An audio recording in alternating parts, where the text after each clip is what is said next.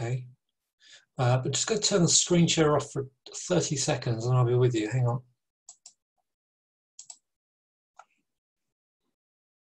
Just going to grab one final thing.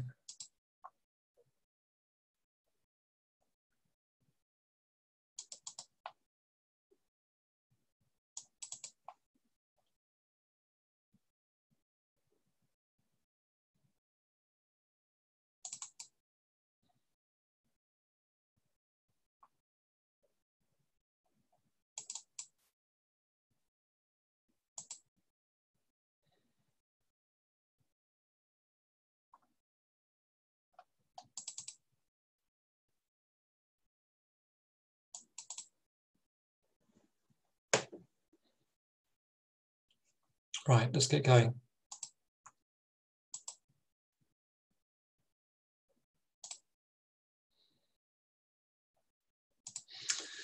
Okay, normally with, well, I say normally, the whole point about the data, trading the sort of volume daylight data is you look for the initial direction and then you trade the pullback. So you wait for the pullback, sorry, and then you trade it in the initial direction. So of course that could be the other way around. It could be you get a short, you get a retracement, and then you get the move. Now, the crux of this is, where do you enter? How do you know when is the best spot to enter? And normally it's you get a quite often get 100% retracement, but you can get as little as 50%.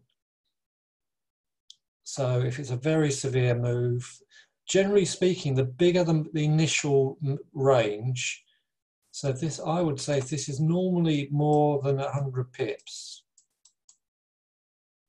then you're probably looking at a 50 to 60% retracement. If it's less than 100 pips, it's normally a it's more than likely 100% retracement. Okay, so 50 to 60% if it's greater than 100 pips. And a total retracement if it's more so. In this example here, we'll look at exactly what happened today in the Dow with the US GDP. So here we had a spike to the upside. So that's the direction. That's wave 1 is direction. Wave 2 is retracement. And then in this case, it's done 100% retracement. And then wave 3 is the move. You can see from these bars, it was a violent push higher, but took that looks as if that's taken a good hour to get back, and then it takes a good 2-3 hours to push up. Okay, so let's have a look at what happened today on the Dow.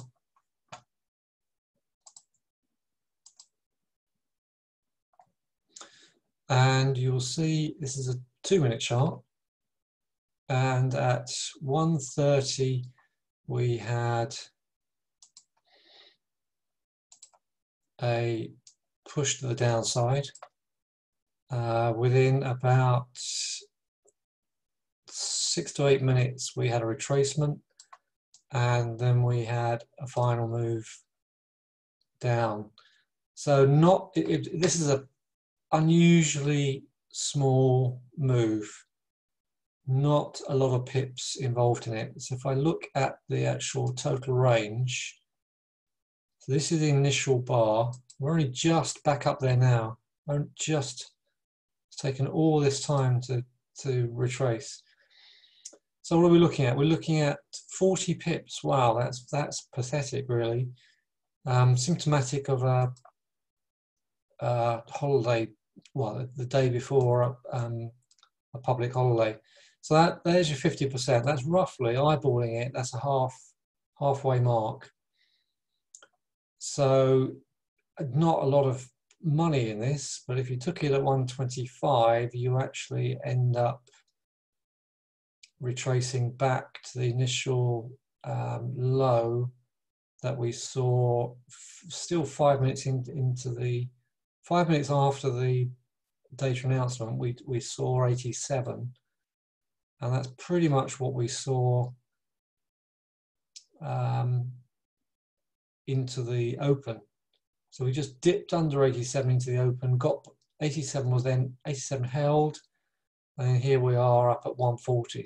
So very slow day. We've got the volume is really pathetic. But that's an example of, so as I said in the initial sort of introduction to this, if the move is a quiet one, then you're more likely to get, no, I said actually more likely to get a total retracement. We did get a total retracement. We're literally just bashing it up, literally just pushing in there now. But anyway, so let's look at some more examples. Like I said, the more, I said if it's less than 100 pips, you're more likely to get 100% retracement. The bigger the move, I said if it's over 100 pips, you're likely to get 50%. It varies. This is the problem with trading data. It varies. And so if you're at all unsure, the best thing to do is just to back off and not trade it. Let me show you another example on the chart library. Okay, this is a good example. This is another short. So we hit 237. This is a better range. It's still not that great. The initial move was down, so we finished lower. Then we pushed when we did a complete retracement and a little bit more, and then we saw that dip from 237 to 080.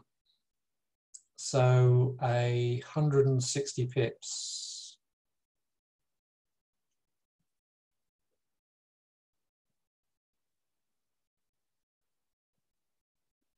Okay, so 1, 2, 3. So this is really kind of another one. We've had some more. We had a really interesting move on oil today. Let's look at oil. Here's oil on. We had oil invents today, and this was much better. The initial move was down. We then saw a retracement, so we broke above the range just temporarily and immediately closed lower. Immediately. So if you left this one, actually ranged this support and resistance off, this closes under the support here at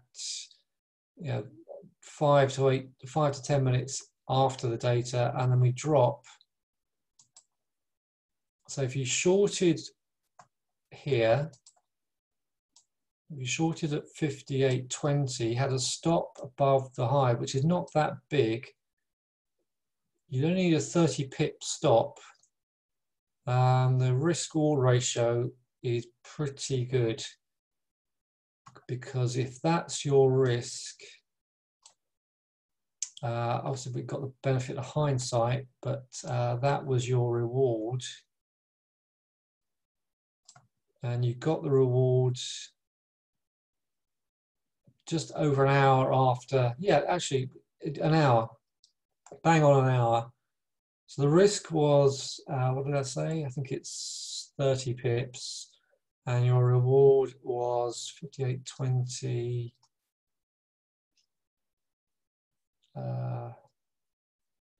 Yeah, it's about 2 to 1. You ended up with 2 to 1. 2 to 1 is not bad.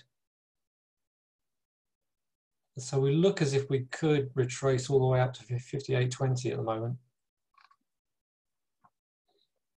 So 1, 2, 3. So the important thing is just to look for direction.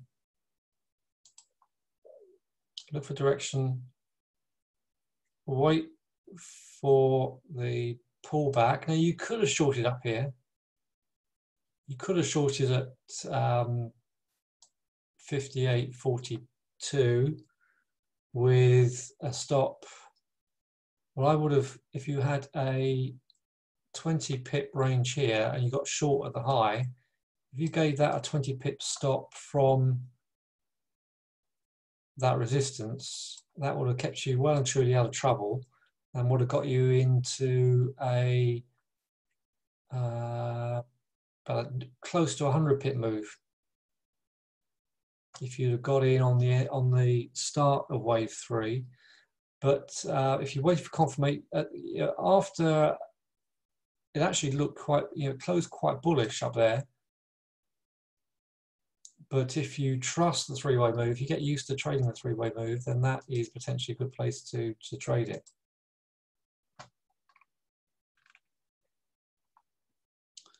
Okay, so what else have we had? Let's have a look at, we had some DAX data today as well. The DAX data was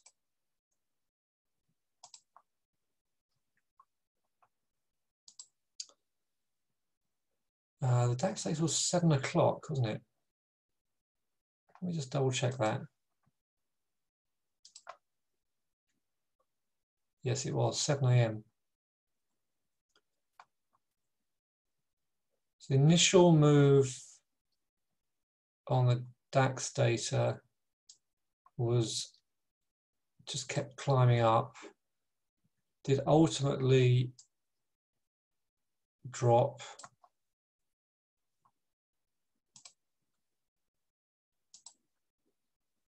You're having trouble logging in, guys? You're having trouble hearing me or something?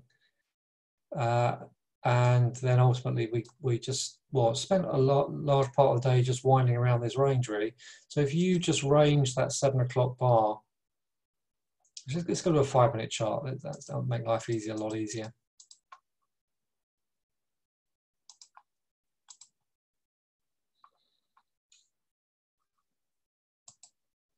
So there is the, let's just tidy this up. Let's look at the 7 o'clock bar. So the DAX opens at 7 AM, but the spreads are higher at 7 AM. That's why it's actually better to trade it at 8 AM.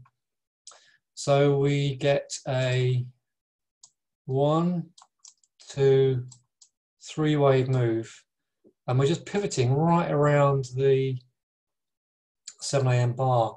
And you will note that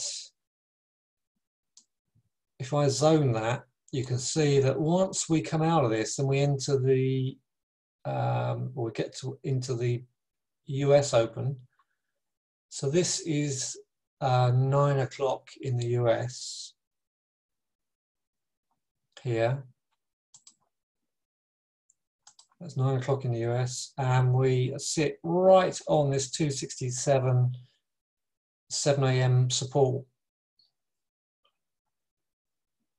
So it doesn't give you many pips. Let me see. 267 gives you 30 odd pips. Wow. Well, it is a holiday day today. It's a quiet part of the week with the US off tomorrow. But we have got a decent push up here. Just for your information, this dotted line is the cash close, the 9 o'clock cash close. So what the US market has done is pivoted around. So we dropped, pushed up, dropped back into the zone, and ultimately we picked up from this 120, and here we are again, not very many pips up. volumes are very light. But there is something to be made. So now this 140 was resistance. That's potentially support. So that's viable now. Let me just stop the share for a minute. I just want to get a couple of other examples to show you. I'll be back with you in a minute.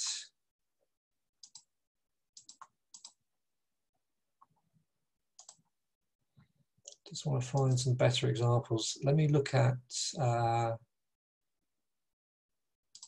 recent.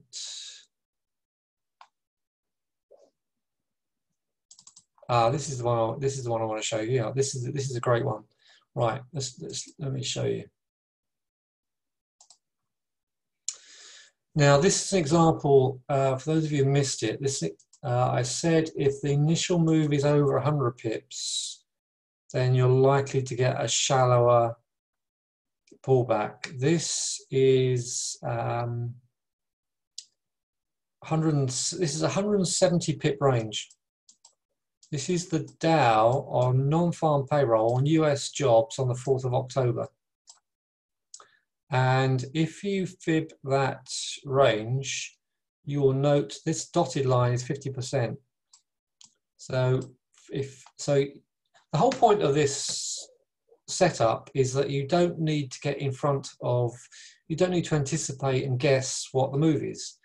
Stand aside,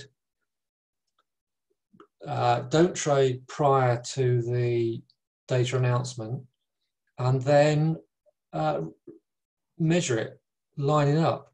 So here we have, so we initially top out at 307. It takes about takes about half an hour to pull back to the 220, and then here you can see we go from 220 to 415. So I've fibbed the range. It's done a 50% retracement. There's the 50%, and it's gone to 161, plus 161% of the move. And then guess what? Later afternoon, it pulls back to 307 and then runs to 450. So you get at least, there's two decent trades there. There's trade number one on a 50%. Exit for just under 200 pips, about 195. So trade number one gives you 195 pips. Trade number two gives you at least 150. And you didn't have to risk anything in the initial violent move. So this is a lot of nothing, isn't it, in the run up? So all through the prior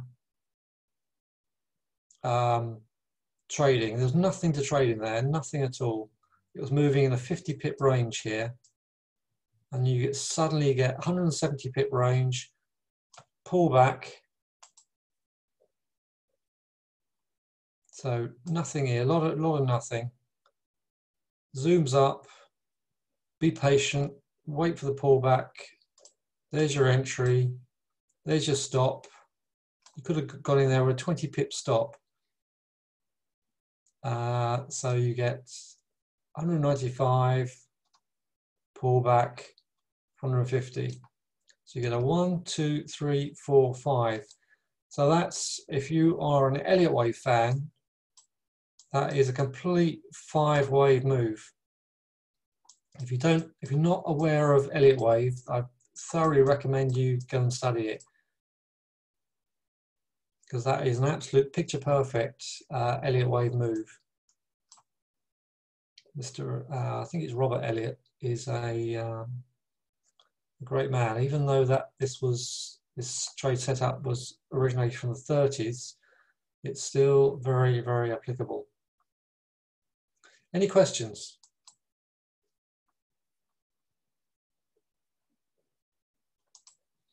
So you can see I keep a very good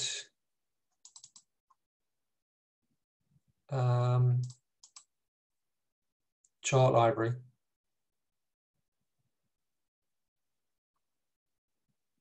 Right, okay, so what do we have here? Hang on.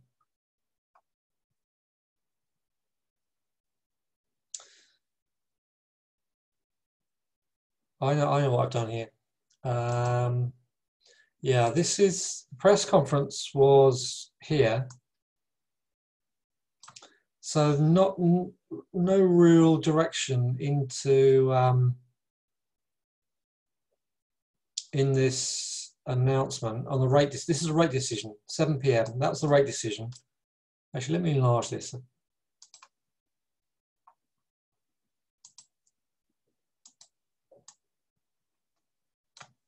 That's better. So initially, you get a 1, 2, 3 wave move initially. That's probably worth about 100 pips. I think the third wave was probably 100 pips. Don't quite come back to the low here. This was the bar that press conference opens at 7. So I do like to range the initial bar from that. So this is in a slightly unusual situation. So it drops, comes back, just peaks above the low of the data range, and then drops hard. You get a lower close, and it just drops hard. So this is a slightly more unusual one. All I would say is that once it drops out of this initial 735 range, you get a 1, 2, 3 wave move. So you get a 1, 2, 3 wave move to the upside, and you get a 1, 2, 3 wave move to the downside. So this is an unusual one. What you could have done to try and simplify this is,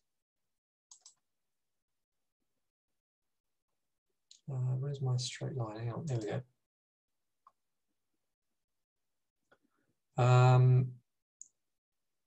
Ranged off. I might do it a bit lower actually. See if I can move that lower. Well, ranged off the high and the low of that first 5 minute bar. So you get 2 pieces of evidence that suggests this isn't going to hold. You close underneath it here, so the pullback to the back to that. So if you break underneath, pull back, you can short, and then you get so it does short, but then pops right back in. You get a second confirmation here, and then there you get that must be a good 200 pip drop there. So that was definitely tricky. That was definitely tricky. And you're talking about, this must have been into the, I think that was into the close. I'm guessing that's about between 8 and 9 o'clock there. So if you did get involved in this and got stopped out, you could have come back into the last hour to check what that was going to do. Let me find another one.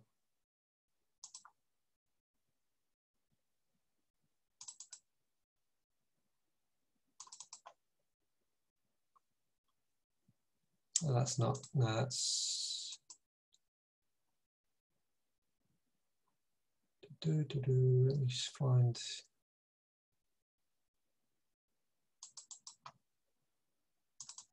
oh, we've just done that one.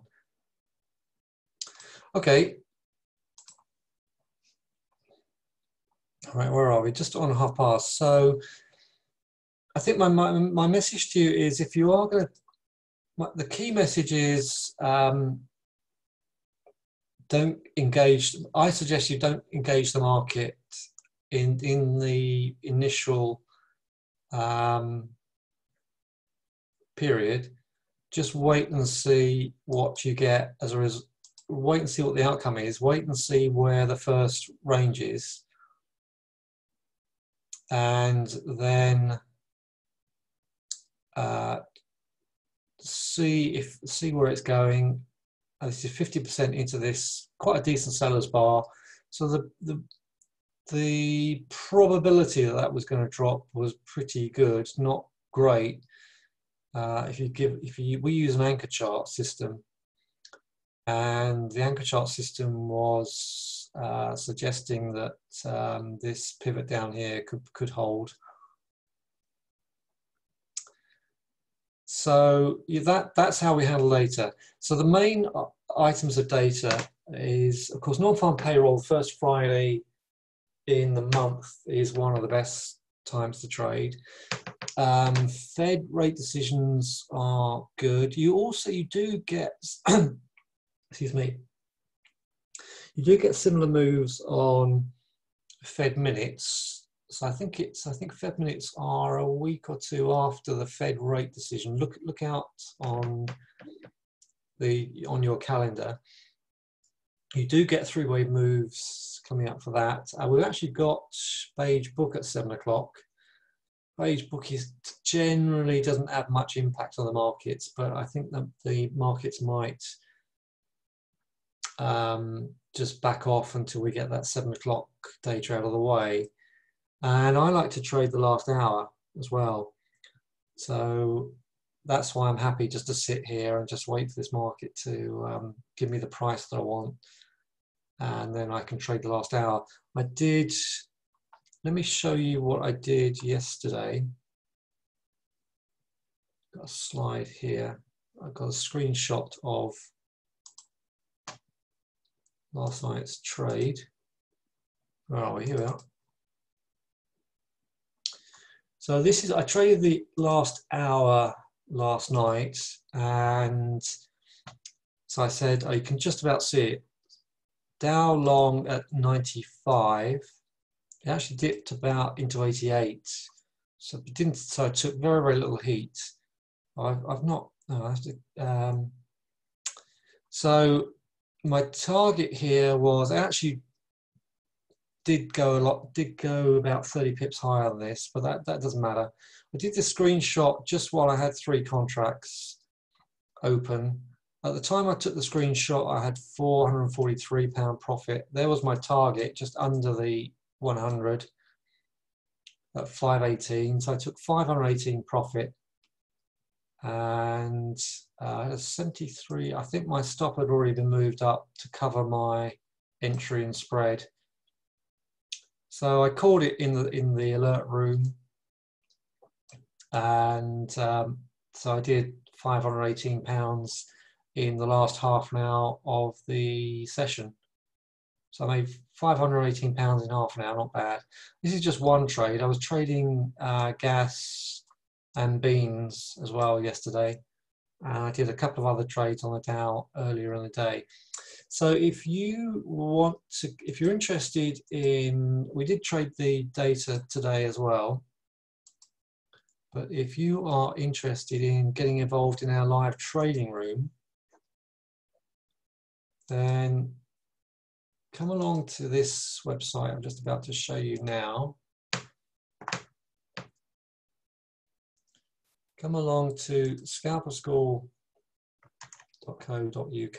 I'll just put that in the chat room.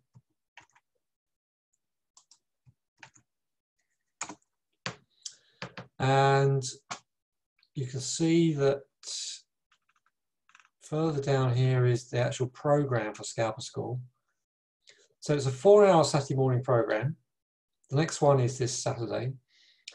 And we teach various modules, including how to trade the open, the golden anchor system, which is an absolute gem. The golden anchor, most of the good moves today have come off the golden anchor system. We have gap strategies that include different types of gaps, and they are a very, very important factor. And we do simulated trading. We have a rules system, so you get a set of rules once you come out of the program, and then once you come out of the program, you're into our live trading room. You've got access to our live trading room and the alert system. So if you're interested in that, the next one is the 30th. Here is the PayPal button. Use the top PayPal button. The second one is for dollars. Sign up. I can grab your details from the PayPal. And if you want to see the sort of money I make, posted some modest 538 that day, 500 that day, and so on. Oh, only 187 that day. There's I get some bigger days. Anyway, CL is the oil futures, YM is the Dow futures. Well, there's a 1500 day. So the markets have been quite fairly range bound, not that many breakouts recently. So we trade oil and the indices, Dow and DAX. I don't like the FTSE very much, don't often trade that. I don't find it, there's not a lot of volatility in the FTSE. Trade the gas. We're just sort of coming out of the main season of gas. I am long this gas. If you look at the daily chart, this is how I mapped out my daily chart, and you can see that what we've got, the reason why I like the gas in this time of the year is because we've got a very nice support level here. So we get a 1, 2, 3, 4, 5, 1, 2, 3. So I like the gas because we completed a 5 and 3 way move. Now, once you complete a 5 and 3 way move, for those of you not familiar with Elliott wave, what can you expect next? What you can expect next is another 5 and 3 way move. So what you would ordinarily do is move this fib level from here to the end of what we call the C wave, and then in theory this could do another 5 and 3 wave up to I'm looking for 30 bucks to see if we can come up to that 30 level. Okay, so although we are day trading and scalping, we are very tuned into the daily charts, and there are of course cases where it can be worth sitting in an overnight trade. In fact, we sat in an overnight trade on this one yesterday and woke up to quite a decent move. So into the Euro session this morning. So from this buy signal down here, we moved up into that area there, and in gas futures terms, that's quite a lot of money. The spreads are quite good on gas in retail broker accounts. So that looks as if this is a good price cluster down here. So we look got gas invents tomorrow. So we could be getting ready, set for a decent move. So the 1, 2, 3 wave could potentially take us up into a decent move. Right, so I'm losing my voice a bit here, and I've forgotten to have a drink. I apologise. Any questions? So the live trading room is 4 sessions a week, and the alert room is it concentrates on the Euro session. So I'm sending out alerts during the Euro session. Trading live in the room from Tuesday to Friday, Dow open, and then we're trading a range of key volatile markets. We don't look at Forex very much because there's not a lot of nowhere near the same volatility in Forex. There's a couple of decent moves in there, but I personally think that 30 wave trend is potentially better. Anyway, it varies. You know, the Dow can go into some tight ranges and lose its volatility, but having thrown that, that is more volatile than it has been. At times the pound's been very flat, but at least we are getting a lot more volatility now with all the politics that's going on. Right, so I'm going to sign off now, but unless you've got any questions for me, If you want to get involved in the live training room and the Scalper School members training room, then drop me a line. Or if you want to talk about it, let me know.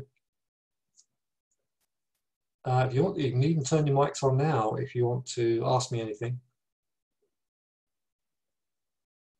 You've all been very quiet, so I guess you're all okay with what I talked about. All right, no questions at all. All right, so I'll leave it there. And there will be some live, some venues in January, February next year, kicking off some, I'll carry on with the online Wednesday sessions as well, but there will be some venues for us all to meet up and talk about day trading. Okay, I'm going to sign off. So thanks very much for joining me. I do hope you will come back and watch out for the next Wednesday program. Drop me a line. You can email me from the website or call me. Otherwise, have a good evening and see you next week, hopefully. Bye for now.